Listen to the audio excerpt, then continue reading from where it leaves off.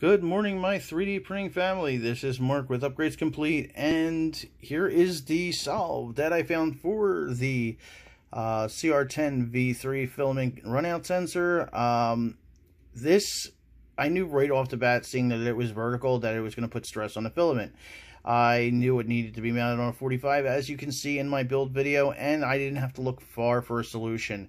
Thank you to Mike again over at RM3D for designing and doing a video on this. This is a 45-degree mount for the filament runout detector. It uses, of course, 5 3D printable parts.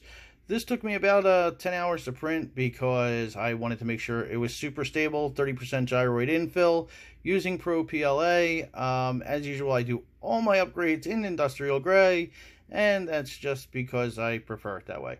The rings are really smooth, very nice, and the 608ZZ bearings, of course, are available on Amazon. Now, I will put a link in the description to Mike's install video for you to watch. In the meantime, I am going to get this mounted up on the machine and show you the final results. And just a few seconds later, like magic, there it is.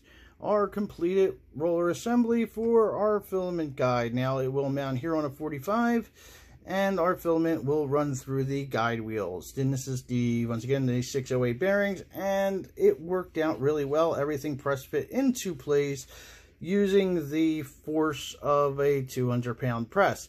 Yes, I actually did have to use my press to get the wheel guides, the filament guides, onto the bearings, but that is nothing against Mike or the design, because I love when something is engineered well and maybe even a little over-engineered, because some of the pressures that I put on these parts would have cracked anything less than this design. So I am thoroughly impressed by it. And one thing I do want to note is you see the wheel guide and the filament guide and the bearing have a raised area there on the one side. It will not have that on the other, so make sure your orientation is correct before you put them onto the post, because if for some reason you didn't realize that and had to take one off, well, it requires a bit more effort and maybe the soul of your firstborn son, but we were not going to talk about that. Here we have it on the table, and as always, I do recommend doing this on a flat surface where you will not lose any screws. Now, for the holes themselves, remember this is untapped plastic, so what you're going to want to do is open those holes up a little bit using either a self-tapping screw or just a head of your screwdriver, enough to bow out the top so your screws have a place to seat and they will thread themselves without a problem. All 4 went in under a minute. Now, talking about the mounting holes and T-nuts, this is a much thicker than the stock mount. That being said, these stock screws will work with the T-nuts. It actually does make it through.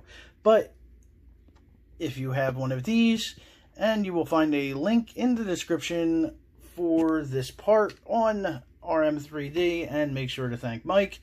And of course, get yourself an iFixit toolkit.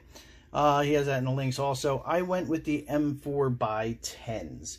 They are slightly longer and they will not bottom out in the channel through the T-nut.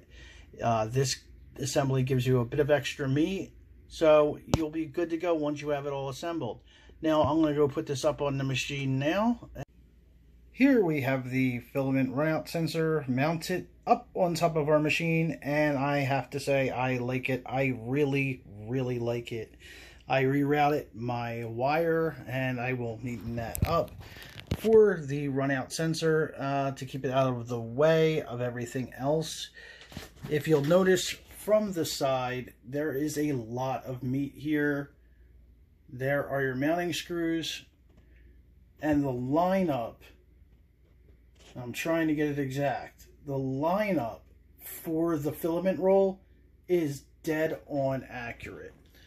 Thank you, Mike from RM3D, for such a fantastic job. I'm very impressed with it, and if I get another V3, which I'm sure I will in the near future, I will make sure to be using this.